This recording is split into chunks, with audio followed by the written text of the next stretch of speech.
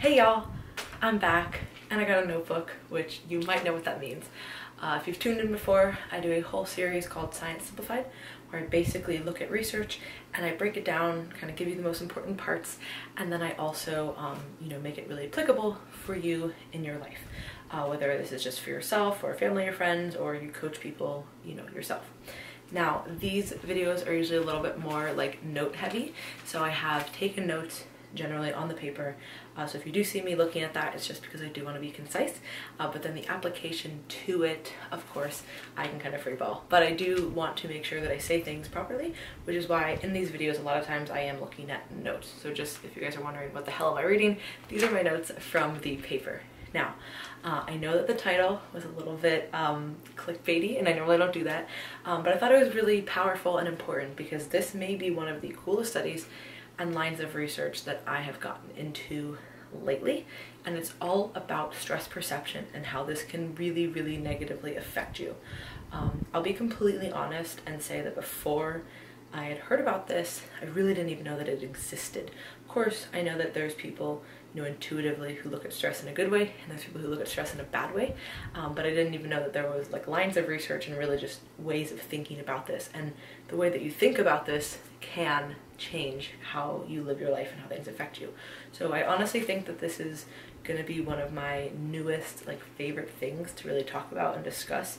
I've been talking with my clients about this for quite some time now, just because it is so powerful. Of course, not everybody needs this kind of a talk, but there are many people that this does affect.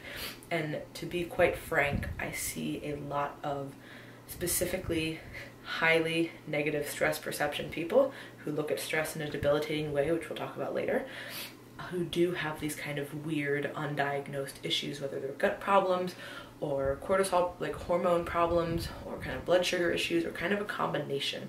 And it almost is like this thing that you can't pinpoint from one direct cause or another. And sometimes there are direct causes, but they are exacerbated by this negative stress perception. So I want to dive into this and really tell you, more about it, what the research says, and also how you can change this in your life. So interestingly, the stress kind of research started coming out many years ago. 1908 was the first time they actually talked about the inverted U with stress. Basically, stress is enhancing at first, and then it becomes debilitating. And then there's been a bunch of different things within the research, most notably appraisal theory, that kind of came out afterwards. And then this line of research really kind of takes it a step further and really wants to see, okay, does the perception of the stress itself cause negative or positive things? So basically there's different types of states, and you can have a challenge state, which is where the individual thinks they have enough resources to overcome the challenge at hand. And then there's threat states where they perceive the opposite, so that they don't have enough resources to handle this, whether that's mental, physical, monetary, whatever it may be. So that's super interesting, and a lot of us know people like that, right? So like I said, intuitively I kind of knew that this was a thing, because we know those people who are really high stress positions, but they look at stress as a fuck yeah, I'm gonna handle this, tackle this head on, and they just get it done, right? And they seem to be fine and not stressed out. And then there's people who are always really negative about stress. Oh, I need a break from stress. I can't handle this. This is debilitating me. I'll never have enough resources. And they just kind of have this whole negative perception. And these are the people that we see the negative stress responses with. And I'm not talking down to anybody, because that is me in a lot of situations. I've, again, known this kind of intuitively, so I've been trying to change it, but now having a little bit more concrete ways to change it and just some cool data is definitely making me care more about this than just being like, yeah, I'll just stress less. Because stressing less isn't necessarily the answer. It's how you look at that stress. Because you could be, honestly, you could be a person who has fairly low stress in their life, but you perceive it to be an extremely stressful, hard life, and you could have all these negative side effects. And then on the other end of it, you could be somebody who has, for all intents and purposes, a pretty stressful, high stakes life, but you look at it as a positive thing in an enhancing way, and you have absolutely no side effects from it.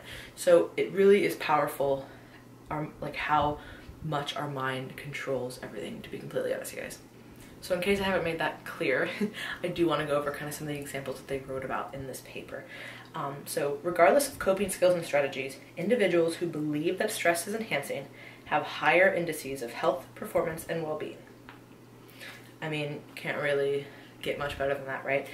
Stress is enhancing mindset also creates more openness to feedback, which is incredibly important. And honestly, just changing this mindset is so powerful with stress responses. So just look at these two examples. So let's just say that there's this impending deadline for something at work, right? The stress is enhancing mindset would say, okay, this experience will immediately result in positive outcomes. I'm going to work my ass off to get it done and do the best that I can. In opposition, the stress is debilitating response will be, okay, this experience will deteriorate my health and vitality. I don't know how I'm gonna get through this. So that's the kind of mindset that I'm talking about. And it's so easy to fall into this negative one, especially when we have a lot going on. So a lot of people just kind of get downtrodden with this negative perception, and then it just kind of spirals out of control. And until you shift that perception, it is never gonna get better. You're not just gonna wake up one day and be like, oh, I'm just so positive all the time, I can handle the stress. You have to actively think about this and work on this. So the authors did an amazing job talking more in depth on kind of the background about everything. And in case you guys are wondering, it's always in the description of the YouTube box. So if you want to read more about this because you like this kind of stuff, definitely go ahead and do it. Honestly, I find psych research is a lot more digestible than maybe some more like scientific kind of stuff, like biochem and things like that. So definitely check it out if you are interested in this topic. But a little bit more on it, and then to the research itself. So on the neuroendocrine side of things, we have two hormones that are released when we're stressed: cortisol and DHEA sulfate. They are two hormones that completely oppose each other, and I would kind of say cancel out, but this is a good thing. So cortisol is negative so cortisol is positive in the short term, right? Like, it's not a negative thing. What's negative about cortisol and what everybody hears about is chronically high cortisol levels, and that's going to cause like a dysregulation just with a whole bunch of stuff within your body. And cortisol is going to be the catabolic hormone. The anabolic hormone that opposes it is going to be DHEA sulfate, and this actually has a regenerative role in stress. DHEA sulfate specifically. So when you have both of these released in a stressful situation, that's normal, okay? So think of that as, okay, you release cortisol and then you also release DHEA sulfate. Now, to get to the actual paper, there were 124 subjects, 65% were female, mean age was 24, university population, pretty common, right? So the procedure, I will lay it out for you guys. Again, you can totally read all this, but I find that it is helpful. So first there was a questionnaire assessing mood, stress mindset, all that kind of jazz. Then they did salivary cortisol and DHEA reading, which actually saliva for cortisol measures is great. It's not great for other things, but it is great for cortisol. Then they did a 3-minute video on stress is enhancing or stress is debilitating. Then they repeated the stress mindset measurements. Then they did the social stress test, which was basically a mock interview requiring them to give a speech. So that's obviously pretty stressful for most people. And then during the interview, so this is still part of the number 5, during the interview process, there was 2 groups. So they either had positive feedback, like 30 seconds in, so people were like, nodding and like agreeing with them and like, giving kind of the, positive feedback. And then there was also the negative feedback group. So they were kind of like frowning and, shaking their head. This is all while you're giving this fake interview, right? Then post-interview, they did some other tests, looking at their emotions and things like that, more psych evaluations. They did a second second saliva measurement, cortisol and DHEA. Third, they did cognitive performance tasks, and then lastly, they did another saliva sample.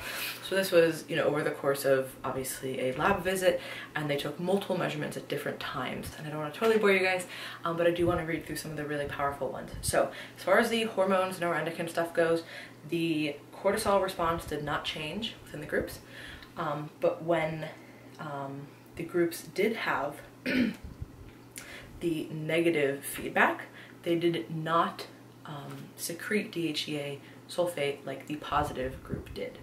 So that's super powerful. So like I said before, cortisol and DHEA should be released at the same time, roughly speaking, to get the normal response that kind of cancels out the negatives of stress.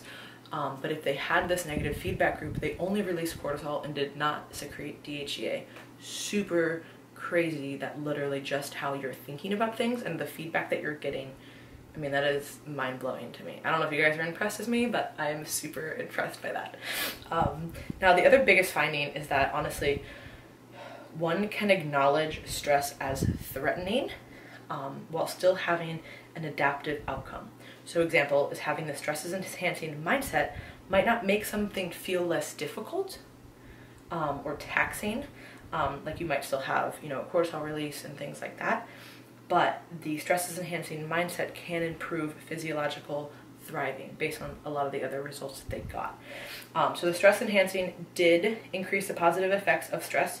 So like better mood, attention to happy faces was increased, cognitive flexibility was increased, DHEA sulfate response was normal, but it did not reduce or buffer the negative effects of the stress in either group.